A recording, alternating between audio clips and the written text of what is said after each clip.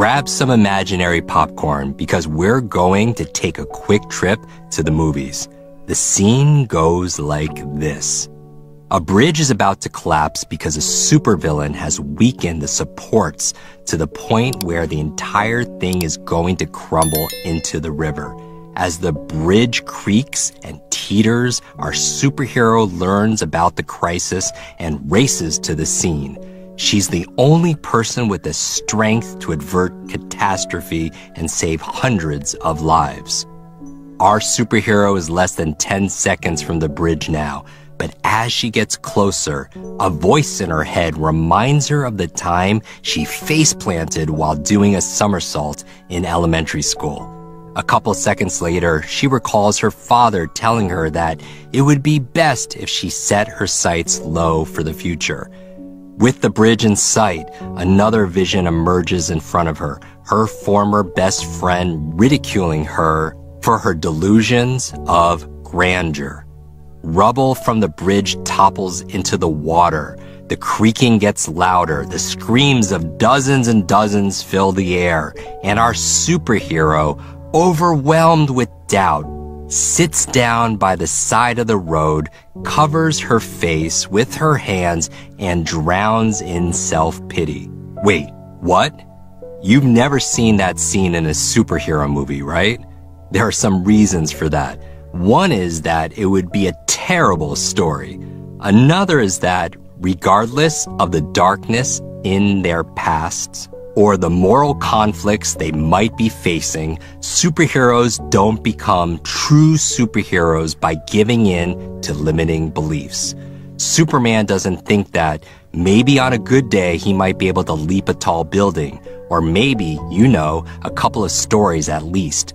Tony Stark doesn't think, this Iron Man suit is probably going to fail me at the worst possible time because I'm inherently a screw-up. Captain Marvel doesn't break through our atmosphere and suddenly start thinking, I'm not sure I have the emotional capacity to fly solo through space. They have superpowers, and any sense of restriction be damned. And you know what? You have superpowers too. How do you realize them? You begin with your mindset. Finding my Roger Bannister. When I was a kid, maybe 9 or 10 years old, we had a big family reunion. There were a couple dozen of us around a huge table in a big, busy restaurant. It was a Saturday night, so the place was packed, and the waitstaff ping-ponging from table to table as quickly as they could. A few minutes after we all gathered, our waitress came over to take our order. As you can imagine, this was a lengthy process. After halfway through, the waitress came around to ask me what I wanted to eat and drink. It was then that I realized she hadn't been writing down anything my relatives had ordered. I found this extremely curious. There were something like 25 of us, and I'd seen her serving other customers, so I knew we weren't her only table. How was she possibly going to remember everything we'd ordered? I told her what I wanted and then watched carefully as she made her way around the rest of the table. I did not have a high level of confidence that my meal was going to remotely resemble what I'd requested. Even at that age, I had a healthy amount of skepticism, not because I was a negative person or because I didn't have faith in people, but rather that I needed to see anything out of the ordinary before I believed it was possible. In this case, I figured that, at best, the waitress would get most of our orders correct, but she'd wind up putting them down in the wrong places, and we'd find ourselves trading plates all across the table. Well, first our drinks came, and everyone got exactly what they wanted. Even the cousin who wanted no ice in her soda, and another who'd requested that her drink come with a twist of lemon, a twist of lime, and 2 cherries. Okay, I thought, that was pretty good, but there's a lot more to come. A few minutes later, the salads came out, and again, everything was perfect. The people who wanted their dressings on the side got it that way. The people who wanted their dressing tossed in their salads got that. and everyone got the dressing they asked for. My skepticism was being tested, and then the main courses were delivered. Not one mistake, and there were some crazy special requests. Everything was cooked the way we wanted, and all the side dishes were the right ones. I dove into my meal at that point, but I couldn't stop thinking about what the waitress had accomplished. At this age, I only just begun to read competently, and my brain injury had caused me all kinds of learning challenges. And yet, here was someone who showed me that our brains are capable of far more than I would have imagined. That waitress was my Roger Bannister. Bannister was a track star in the 1950s. In the early years of Bannister's career, it was widely assumed that it was physically impossible for an athlete to run a mile in less than 4 minutes. The feeling was that our bodies would break down from the effort before the time could be achieved. Then, on May 6, 1954, Bannister ran a mile in 3 minutes and 59.4 seconds, proving that the 4-minute barrier was indeed breakable. What is most interesting to me is that less than 2 months later, someone broke Bannister's record, and then that record was broken, and then that one. The times have been dropping ever since. What Bannister did was show that this barrier wasn't in fact a barrier at all. That was what the waitress showed me. Through her, I saw that what I'd perceived my brain capacity to be was so much less than what it really was. As you know, I continued to struggle with learning for many years, but from the moment of that dinner, I had a model for what was possible. The waitress in this way was limitless. She demonstrated something in front of me that I would never in a million years have thought possible.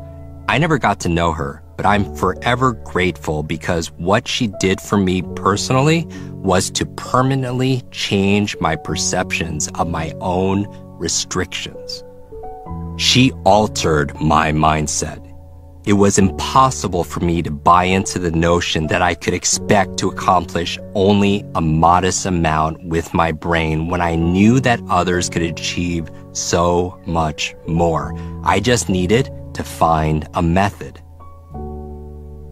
I'm going to share much of that method with you in this book.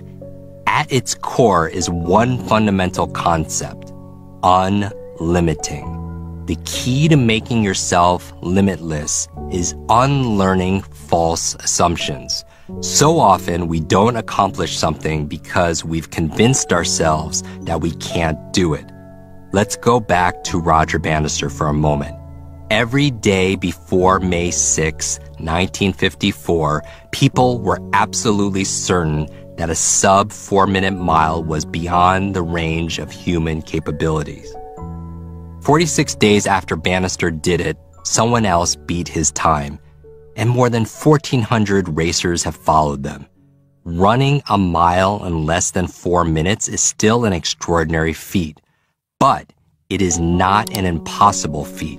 Once that barrier was broken, many achieved it. So, how do you face down limiting beliefs? What limiting beliefs do to us? Fredrickson refers to this as the broaden and build theory because positive emotions broaden your sense of possibilities and open your mind, which in turn allows you to build new skills and resources that can provide value in other areas of your life. The theory, together with the research reviewed here, suggests that positive emotions, 1, broaden people's attention and thinking, 2, undergo lingering negative emotional arousal, 3, fuel psychological resilience, 4, build consequential personal resources, 5, trigger upward spirals towards greater well-being in the future, and 6, seed human flourishing. The theory also carries an important prescriptive message. People should cultivate positive emotions in their own lives and in the lives of those around them, not just because doing so makes them feel good in the moment, but also because doing so transforms people for the better and sets them on paths towards flourishing and healthy longevity. The new mindset that comes from silencing your inner critic presents you with a world of possibilities. When you're surging with positive emotions, you're seeing and seizing on opportunities you might never have noticed before. And with a high sense of motivation, and really, how could you not be motivated by this, and the right methods, you're well on your road to becoming virtually limitless. Before we move on, to learn faster, we must transcend the narrow definition of what we believe is possible for ourselves. In the following pages, you'll learn about the 7 learning lies that are the most common limiting beliefs that hold people back. I've seen students and clients cling to these beliefs throughout my decades of teaching people how to learn.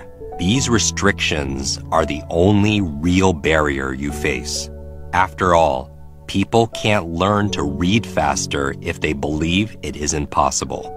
They can't learn to memorize things more efficiently if they keep telling themselves they have a bad memory. Everything else falls into place once you snap out of the trance of these so-called limitations.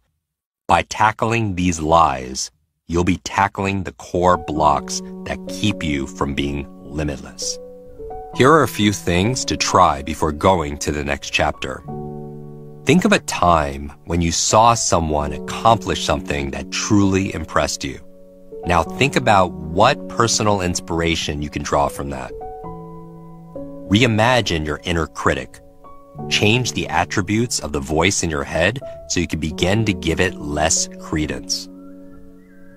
Face down one limiting belief right now.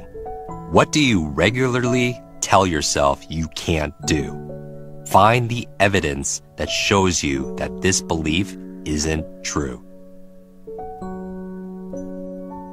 All right, here is a very special chapter chat, and this is a first to the world. For everybody listening to this all around the world, I'm very proud to introduce my friend and my business partner for over 12 years, Alexis Bank, co-founder of Kwik Learning and Kwik Brain.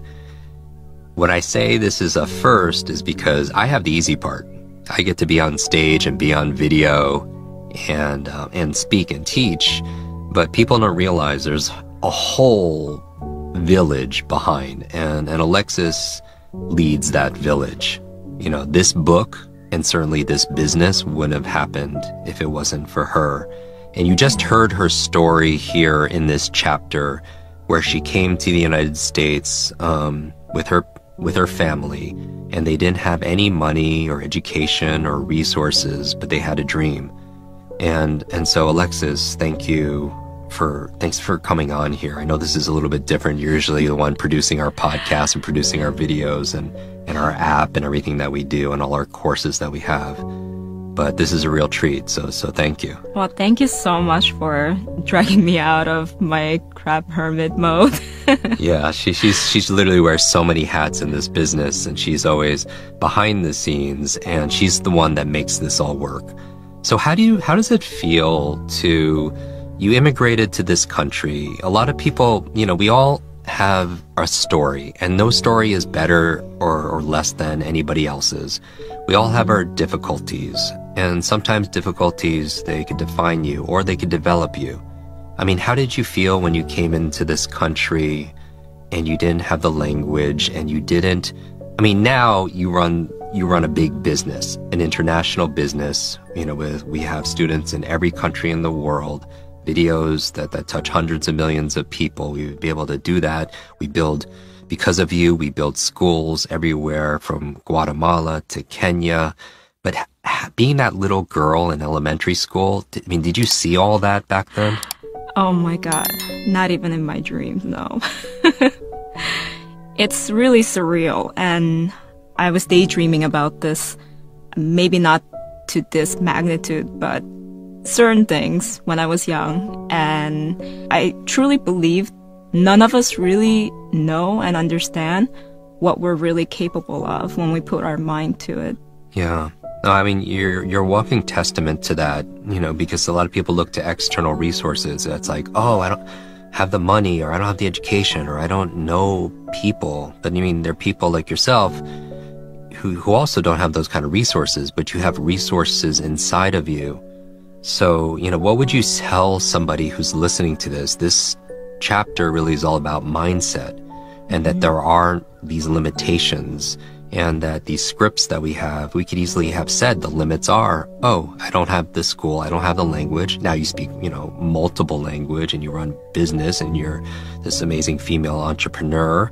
You're a new mother. I mean, what advice would you give to somebody listening to this that thinks like, oh, I'm so far away from that. Nobody believes in me. I really I know there's something deep down that's possible. But when you're like eating lunch in a bathroom stall by yourself because you don't have friends in school, and even you don't know how people are talking because you can't understand the language, what would you say to that person? One thing that I can say, and I know that is true, is that everything can be figured out. Everything. If someone's done it, then it's doable. It's not impossible, and I realized that. And once I realized that, maybe I just didn't know the how, but it did not mean that it can't be done. So I still practice every day, even in our business. If we want to do something, it's like, oh, well, someone's done it, so let's figure out how, and let's apply that. That's been my process for so long, even down to the smallest thing. Like, what is one thing? If I want to work out, then okay, somebody's working out. What are they doing? So I've just really gone out there, and I observed so many people and how they're doing certain things or why they're doing it. I always joke with my friends that I was kind of lucky that I didn't have too many friends growing up, because it gave me a lot of time to observe and learn. I was just taking in a lot of information. So if I could say one thing, yeah, everything can be figured out. And as long as you see someone doing it, if someone's done it, then you can do it too. On the other hand, a thermostat gauges the environment and makes the environment react to it. If a thermostat notices that a room is too cold or too hot, it changes the environment to fit the ideal for which it is set. Similarly, if you encounter external or internal attempts to put constraints on you, you can act like a thermostat to reject those limiting beliefs and create an environment that aligns with your most ambitious goals.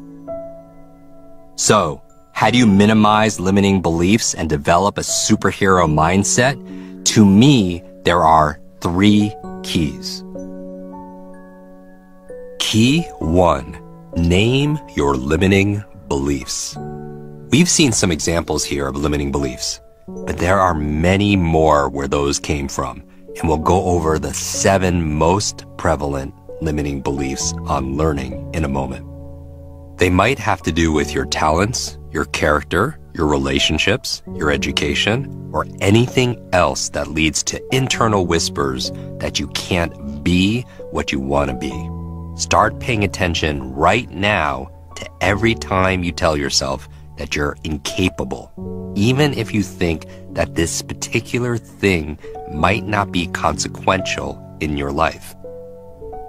Maybe you tell yourself that you're terrible at telling jokes. Perhaps this isn't a big deal to you, but because being a good joke teller isn't a personal aspiration, but you might also be telling yourself you don't think you're entertaining or a good company or an enjoyable companion, and that kind of self-talk can ultimately cause you to double clutch when you're in an important social situation or when you need to speak in front of a group. So listen carefully every time you find yourself using phrases like, I can't, I'm not, or I don't. You're sending messages to yourself that are affecting how you think about your life in general, even if what you're beating yourself up over is something specific and seemingly not important to how you define yourself. At the same time, try also to identify the origin of this sort of self-talk. Limiting beliefs often start in childhood. That doesn't automatically mean that your family is their only source. Early social settings can cause limiting beliefs, as can early experiences with education. Some might derive simply because something didn't go well for you the first times you tried it as a kid. Being aware of how you're holding yourself back with your self-talk and spending some time to get to the source of these beliefs is extremely liberating. Because once you're aware, you can begin to realize that these aren't facts about you, but rather opinions. And there's a very good chance that those opinions are wrong. Once you identify the voices in your head that are focusing on what you can't do, start talking back to them. When you find yourself thinking, I always screw up this sort of thing, counter with, just because I haven't always been good at this in the past doesn't mean that I can't be great at it now. Keep your opinions to yourself. Key 2, get to the facts. One of the fundamental tyrannies of limiting beliefs is that in so many cases, they're just plain wrong. Are you really terrible at speaking in public? Are you really bad at leading a group? Are you really the least interesting person in the room wherever you are? What's the evidence to support that? How many times have you actually been in these situations, and what have the results been? One of the most pernicious things about limiting beliefs is that they play so heavily on our emotions. When you come up against a limiting belief, you're likely to find those beliefs warring, and usually winning against your rational self. But how much of this self-talk has a basis in reality? Think about your experiences speaking in public, an extraordinarily common fear, by the way. Rather than focusing on how you felt in these instances, consider how things went. Were you booed off stage? Did people come up to you afterwards to laugh at you and tell you how awful you were? Did your boss sit you down the next day and say that you might want to consider a career where you never had to utter a word? I'm guessing none of these things happened. Instead, it's likely that your audience felt connected to what you were saying. If it were in a professional setting, maybe they were taking notes, and you almost certainly taught them something. Does this mean that your next speech should be at TED? Of course not. But it definitely means that you're likely much better at conveying information to a group than the voice in your head is telling you that you are. And then there's this question to ask. How much of my perceived poor performance was because my self-talk just wouldn't leave me alone? This is a real issue for many people.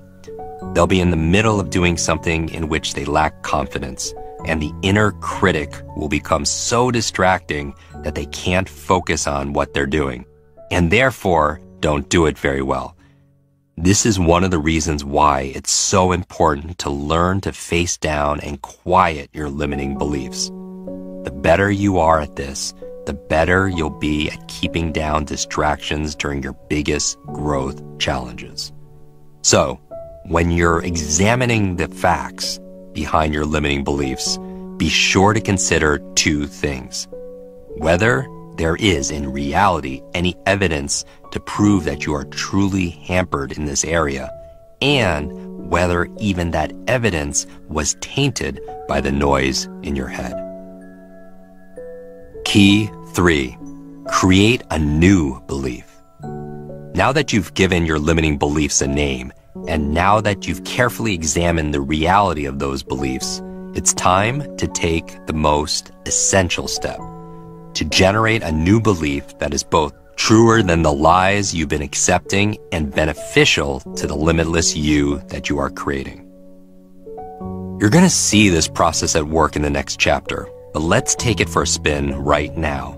Let's say that one of your limiting beliefs is that you always come up short at the most important moments in your life. Having identified that as a limiting belief, you've taken the step of examining the facts. What you realize is that while you have occasionally succumbed to nervousness in pressure-packed moments, very few of these incidences have been disastrous for you. And upon examination, you can think of several times when you came through in the clutch. In fact, now that you really think about it, you've succeeded way more often than you faltered. So, now it's time to create a new belief. In this case, your new belief would be that no one triumphs at the most critical juncture 100% of the time, but that you should be proud of yourself for how many times you performed at your best when the pressure was highest. This new belief completely supplants the old belief is fully supported by the facts and gives you a much healthier mindset the next time a critical situation comes along. I have one more tool for you to use here. I've spoken to many experts over the years, and the conversation often comes back to the same thing. As long as you believe that your inner critic is the voice of the true you, the wisest you, it's always going to guide you. Many of us use phrases like, I know myself, and before announcing a limiting belief. But if you can create a separate persona for your inner critic, one that is different from the true you, you'll be considerably more successful at quieting it. This can be enormously helpful, and you can have fun with it at the same time. Give your inner critic a preposterous name and outrageous physical attributes. Make it cartoonish and unworthy of even a B-grade movie. Mock it for its rigid dedication to negativity. Roll your eyes when it pops into your head. The better you become at distinguishing this voice from the real you, the better you'll be at preventing limiting beliefs from getting in your way. The possibilities become limitless. Now that you know how to conquer your limiting beliefs, you can start to bring your positive mindset to bear on your quest to become limitless. That might sound like an audacious plan, but there's lots of evidence to support the connection between mindset and accomplishment. One of my podcast guests, James Clear, the New York Times bestselling author of Atomic Habits, who you will meet again later in the book, wrote about a study performed by Dr. Barbara Fredrickson, a positive psychology researcher at the University of North Carolina. He prefaced their conversation by underscoring what negative emotions do to us, using the example of encountering a tiger in the forest. Researchers have long known that negative emotions program your brain to do a specific action, he noted. When the tiger crosses your path, for example, you run. The rest of the world doesn't matter. You are focused entirely on the tiger, the fear it creates, and how you can get away from it. The point that Clear is making is that negative emotions drive us to narrow the range of what we are capable of doing. It's all about getting away from the metaphorical tiger, and nothing else matters. If we let negative emotions, such as limiting beliefs, control us, we're regularly operating in survival mode and therefore confined to a reduced range of possibilities. What Dr. Fredrickson discovered is that a positive mindset leads to precisely the opposite result. She created an experiment where participants were divided into 5 groups and presented with film clips. The first group saw clips that elicited joy. The second saw clips that elicited contentment. The third saw clips that generated fear. And the fourth clips that generated anger. The fifth group was the control group. After they'd seen the clips, the participants were asked to imagine similar situations to what they just saw and how they would react to these situations. They were then asked to fill out a form that had 20 prompts that began with, I would like to. The people who experience fear and anger wrote the fewest responses, while those who experience joy and contentment listed far more than even the control group. In other words, Clear noted, when you are experiencing positive emotions like joy, contentment, and love, you will see more possibilities in your life. What's also essential to note is that the benefits of a positive mindset extend well beyond the experience of a positive emotion. Clear offers this example. A child who runs around outside, swinging on branches and playing with friends, develops the ability to move athletically, physical skills, the ability to play with others and communicate with a team, social skills, and the ability to explore and examine the world around them, creative skills. In this way, the positive emotions of play and joy prompt the child to build skills that are useful and valuable in everyday life. The happiness that promoted the exploration and creation of new skills has long since ended, but the skills themselves live on.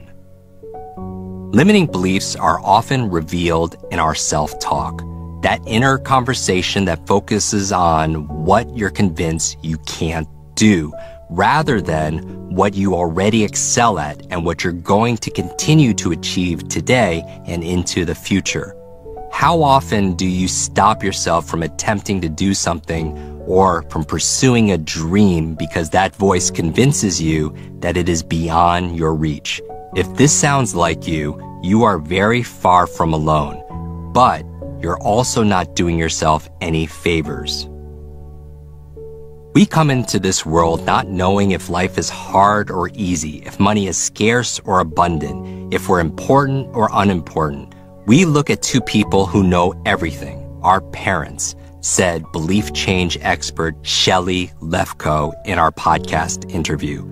Parents are our first teachers, and although they probably meant us no harm, we still come away from our childhoods with the limiting beliefs they unconsciously instilled in us. Limiting beliefs can stop you in your tracks even when you're doing something at which you normally excel.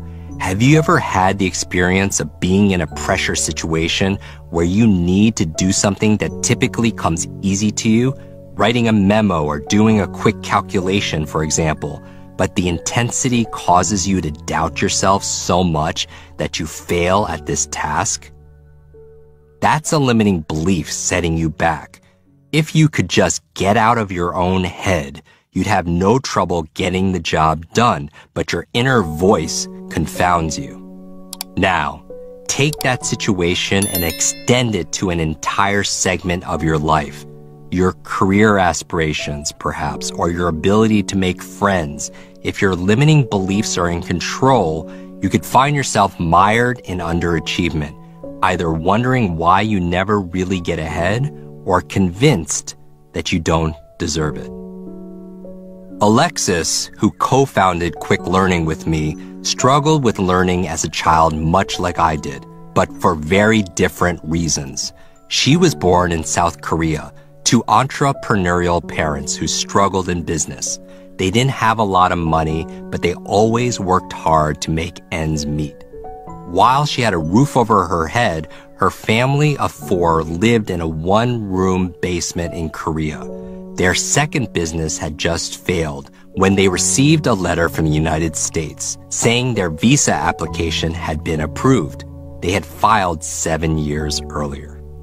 On the verge of desperation, it seemed like a new chance for the family. So they borrowed the equivalent of $2,000 and left for America. Alexis didn't know a word of English when she arrived. It was total culture shock. She didn't know what was being said around her, and the cultural norms were entirely different. Her parents didn't speak English either, so they were all struggling to understand their new world. Alexis enrolled in school near her new home. She was a shy and introverted student, and because she didn't know the language, she often sat alone at the lunch table or ate in a bathroom stall just to avoid feeling like an outcast. It took Alexis 6 years to be able to truly understand English, and both the kids and the teachers in her school didn't understand why she struggled for so long. After a couple of years, classmates started to criticize her for being a slow learner.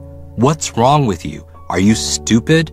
You're weird," were phrases she heard frequently as a child. Her difficulties in school even extended to physical education, the one area where she ostensibly didn't need to use many words. She remembers sitting on the bleachers, repeatedly copying out the words, "I will bring my gym clothes to class," but she had no idea what she was writing, and no one managed to communicate to her that she needed to bring a change of clothing. By the time she was in her early 20s, Alexis had a hard time reading a book front to back. She battled with her internal voices whenever she attempted to learn. One overarching voice constantly criticized and doubted her abilities, while another small voice questioned that critic. Something inside her couldn't fully accept the notion that she was dumb. Her parents worked hard to give her a second chance, and she couldn't let them down. While there were moments where she felt she wasn't good enough to do anything special in her life, there were also moments where she was sure there had to be more to life than merely accepting her circumstances. If Alexis allowed those internal voices to shape her reality, then it would have stopped her in her tracks. She wouldn't have searched for solutions to her problems. Instead, she looked for answers by observing and learning from others. She started wondering what they were doing differently to find success and happiness. She wanted to know if it was sheer luck and genius, or if there was a method behind it. In her quest to learn how to be successful, she ended up in one of my early classes. She wasn't sure what she was getting into, but she knew she wanted something different for herself. She needed to feel a sense of hope. On day one, we covered memory. It was 8 hours of intense training, but at the end of the session, Alexis felt refreshed and even excited about what she was learning. How else can I use my brain, she wondered. For the first time in her life, she didn't feel slow, and she felt excited about learning. Day 2 was all about speed reading. She wasn't initially excited about this because of her previous challenges, but when Alexis started the smart reading habits and went through the speed reading exercises, a light bulb turned on. She suddenly saw the potential and even the fun of reading. She realized she was not too slow or stupid to understand. She was just never shown how to learn and use the supercomputer between her ears. As she experienced the power of learning, the years of negative self-talk and limiting belief took a backseat in her mind. After that class, Alexis read a complete book for the first time and was blown away by how much she understood, how much she remembered, and how much she liked the experience. It was a huge turning point in her life. She went from a limited mindset, believing that things are the way they are, to knowing that she could change and shape her mind to reach her goals. For the first time in her life, she began to believe in herself and imagine what might be possible. Today, Alexis doesn't shy away from learning something new. She doesn't feel inadequate if she doesn't know something. She goes out to find answers and applies them. Out of her passion for learning, she started Kwik Learning online with me to share the transformation she experienced with others in every country in the world. In their book, Mequilibrium, authors Jan Bruce, Dr. Andrew Chate, and Dr. Adam Perlman called these kinds of beliefs iceberg beliefs because of how many of them lie beneath the surface of our subconscious. Iceberg beliefs are deep-rooted and powerful, and they fuel our emotions, they say in the book. The more entrenched an iceberg is, the more havoc it wreaks on your life, creating your schedule chaos, getting in the way of successfully sticking to a diet, or holding you back from seizing opportunities. And perhaps most significantly, they say, if we get a handle on our icebergs, we gain an enormous amount of control over our feelings and our lives. Melt an iceberg and all the downstream events it causes get washed away as well. I like that. I mean, I feel like we could wrap the book up right here because that core belief, we talk about that our life is directed by our thoughts, and having a core belief saying that we could figure this out, that there is a solution, that there is an answer. I think that's very important because it gives you hope, right? To be able to move forward, and a belief in yourself, even when it's not supported by the people close to us, because I know a lot of people contact our office all the time and just saying, hey, I feel alone in this process. I want to learn. I'm listening to your podcasts. I'm reading this book, but my family doesn't get it, or my spouse doesn't get it, or my parents, they don't get it, or my coworkers, and I want more. And part of this beliefs chapter is about believing you deserve it. Do you feel like some people, they hold back because they don't believe it's either possible or that they're worth it?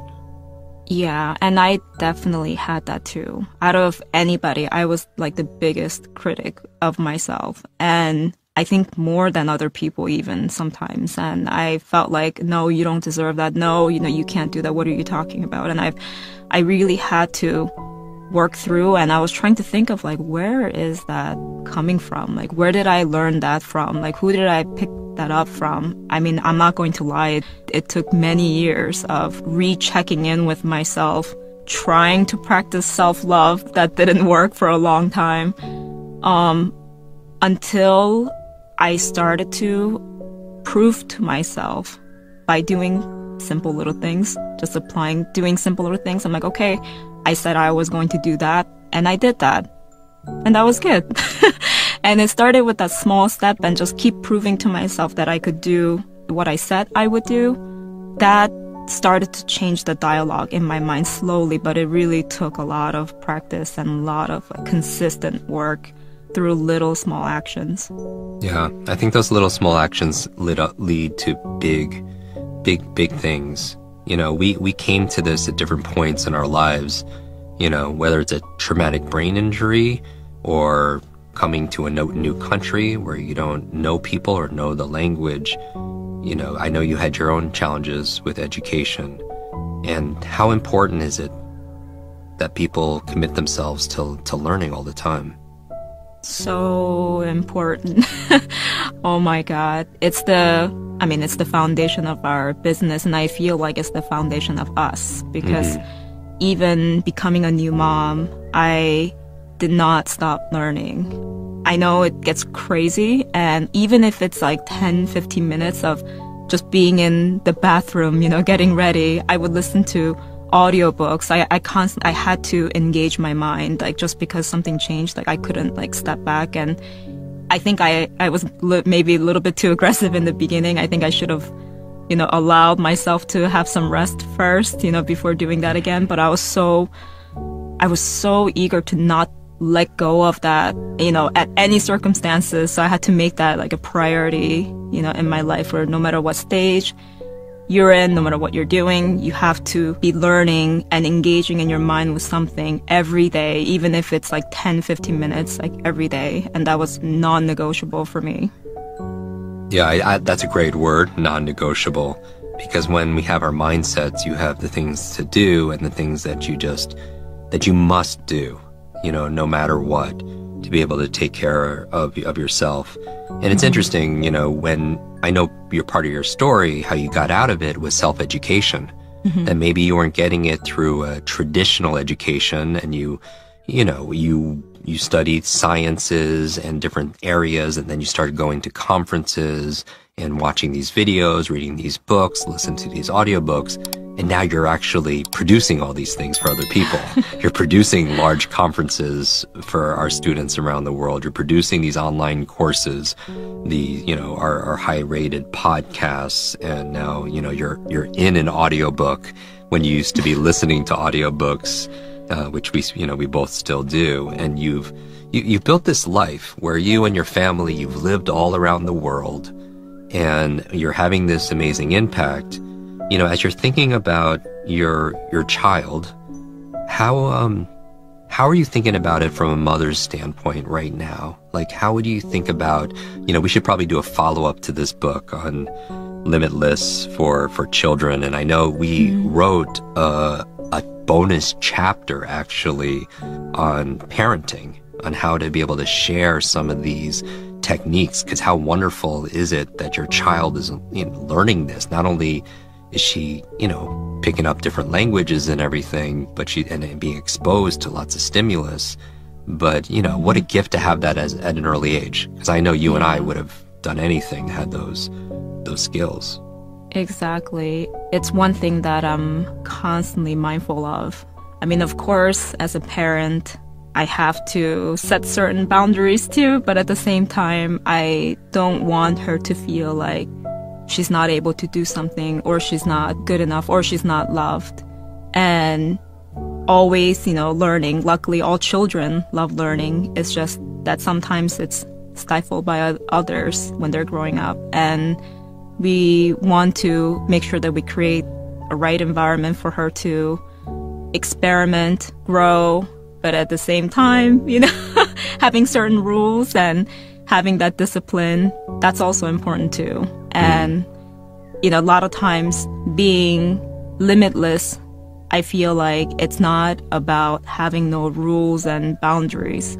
I think being limitless is knowing yourself and having those, boundaries and discipline so that you can be more free to do what you want to do.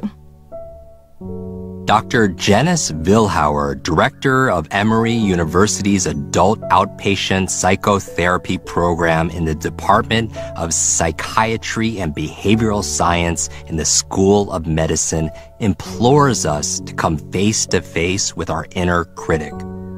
The voice in your head that judges you, doubts you, belittles you, and constantly tells you that you are not good enough. It says negative, hurtful things to you, things that you would never even dream of saying to anyone else. I am such an idiot. I am a phony. I never do anything right. I will never succeed. She adds, the inner critic isn't harmless. It inhibits you, limits you, and stops you from pursuing the life you truly want to live. It robs you of peace of mind and emotional well-being. And if left unchecked long enough, it can lead to serious mental health problems like depression or anxiety.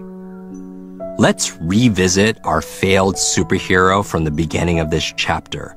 She certainly had the motivation to save the day, and she certainly had the methods to save the day. But what she didn't have was the mindset. Her inner critic convinced her that she wasn't good enough, so she sat on the sidelines feeling sorry for herself instead of taking care of business. Certainly, one takeaway from this story is that our failed superhero blew it.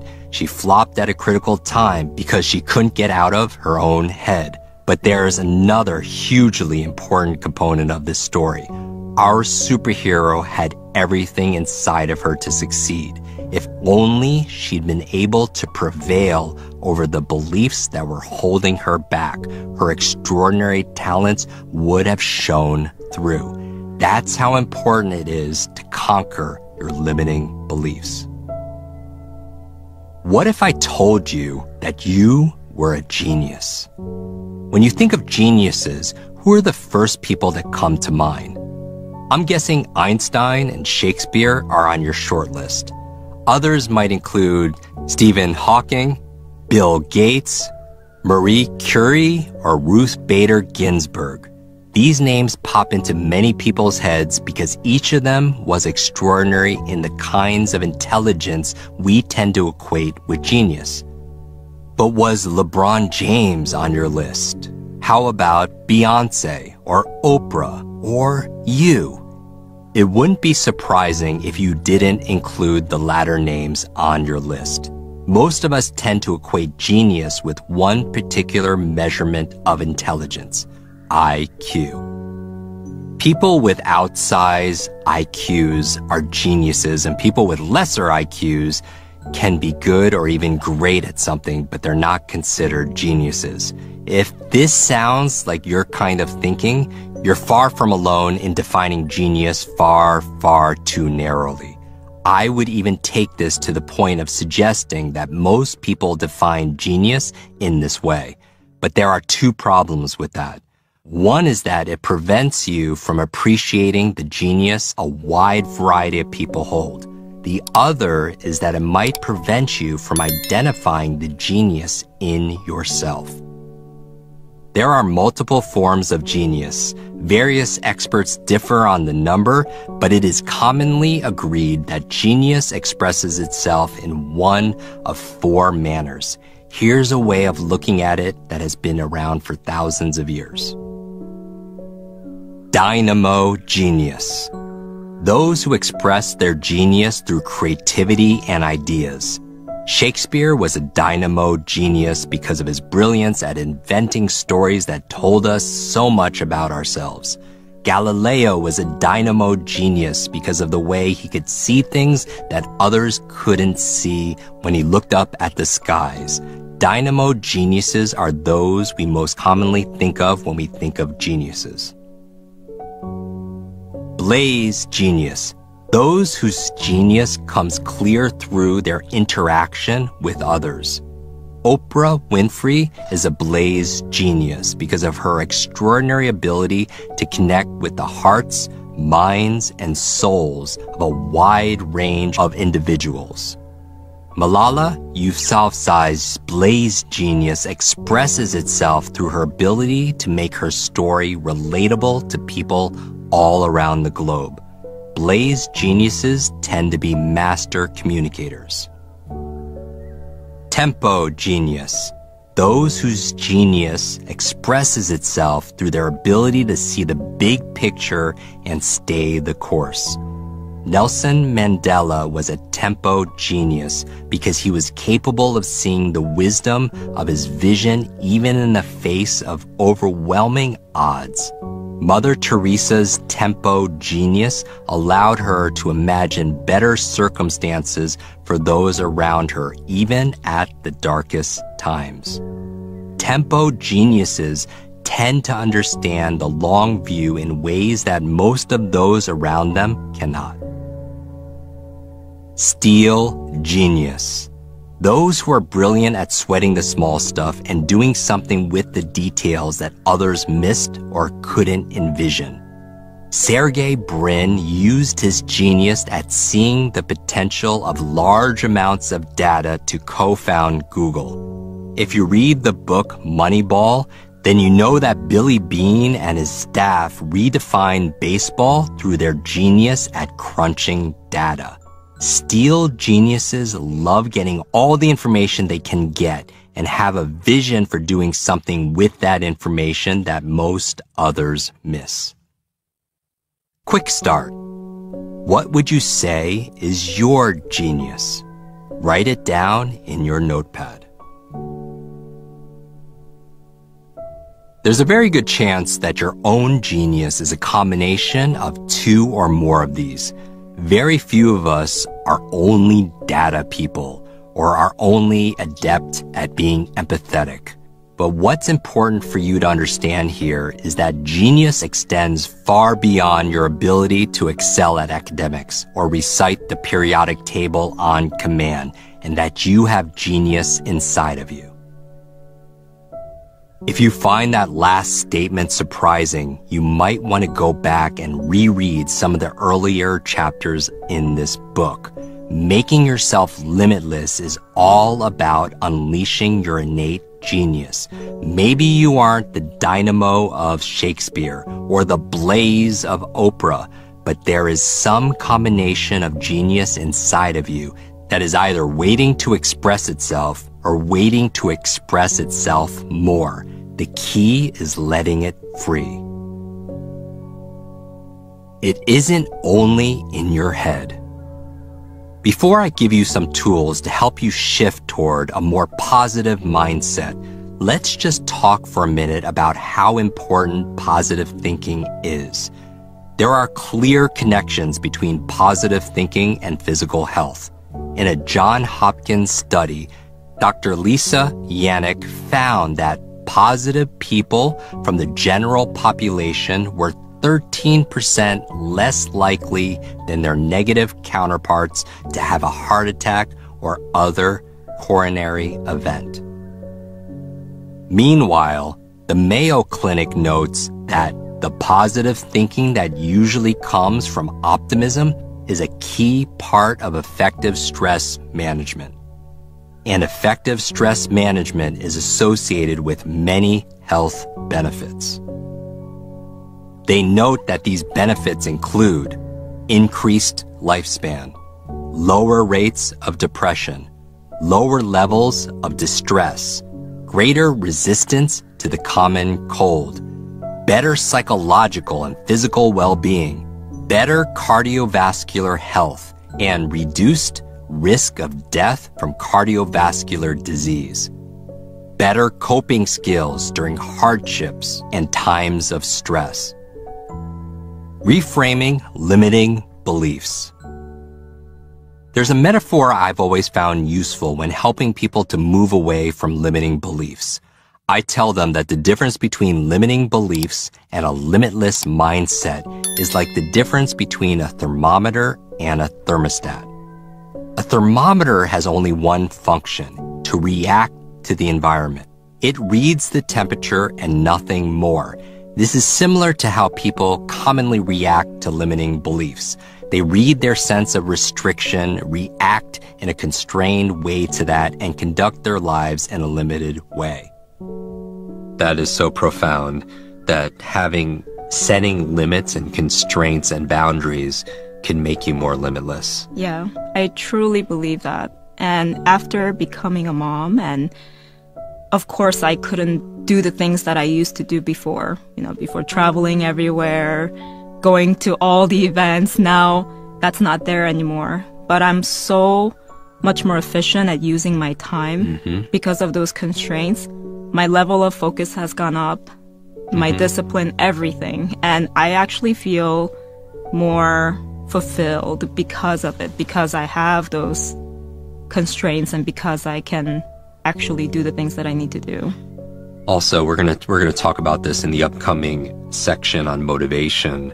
I noticed that when somebody's counting on you, that your motivation, your drive is, you worked hard before, and now you're this exceptional mother. Nobody's perfect, and your drive to be more, to do more, is even more clearer because you have even more of a reason, because there's a child that's counting on you. That's true.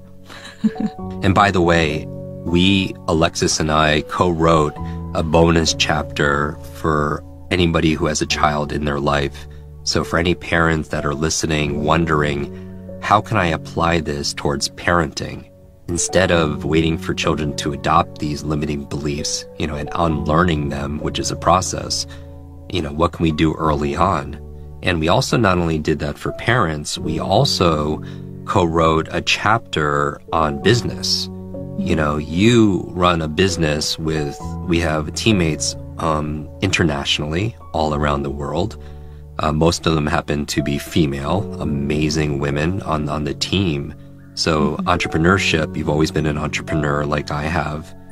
And so we wrote a chapter also on, not only people could get it at limitlessbook.com/parenting, and one limitlessbook.com/business, applying limitless techniques, as you have with our team, to make them limitless and lifelong learner, in order for anybody who's listening to this who has a business, in order for your business to grow, your team has to grow.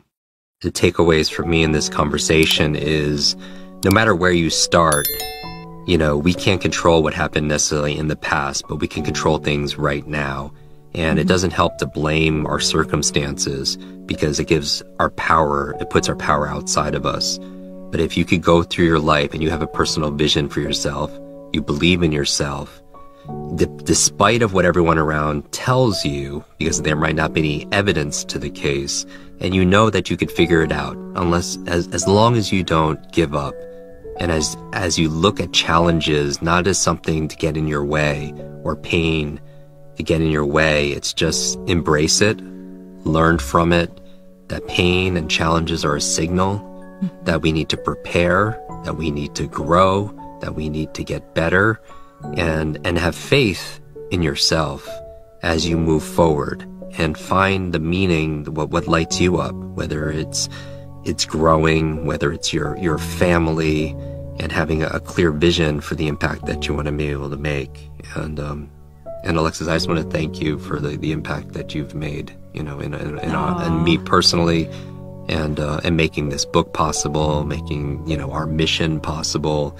And I share the same vision as two people who had learning difficulties that were marginalized in a certain way. I think everybody could relate to somebody who feels like they were held back, or they were called stupid, or that they were bullied, or they had some kind of advantage. And ultimately, none of that matters. It's not in our history. It's what we do right now, and what we commit to right now. And then that's really what we're here to do. And so thank you. And so I want to thank everybody for listening to this section. And I also want to thank you for bringing me on for this section. And it was uncomfortable, but I'm really glad that I did it. Yeah, well, this is the thing. This is the first public thing we've done together. And you're a living example of what you teach. And Limitless is not about being fearless. It's about feeling the fear, and you still do it anyway, because being limitless is playing and practicing at the edge of our comfort zones. And if you're always comfortable all the time, that means you're just not growing. And so, and I know, because we had this conversation, that there's somebody listening to this right now that they feel hope. That they're in that place where they feel this darkness, and it helps them to know that they're not alone, that somebody else has been there and is there for them. And that's really what we're in for. We're here because we're here to do it together. And that if you're a little bit different, that's probably to your advantage, because you're a living example. Your mess has become your message. That people can break through. They can have an exceptional life, not just the kids that were labeled exceptional, but everybody could be exceptional in their own way, as long as they don't give up and they have this mindset that everything can be figured out.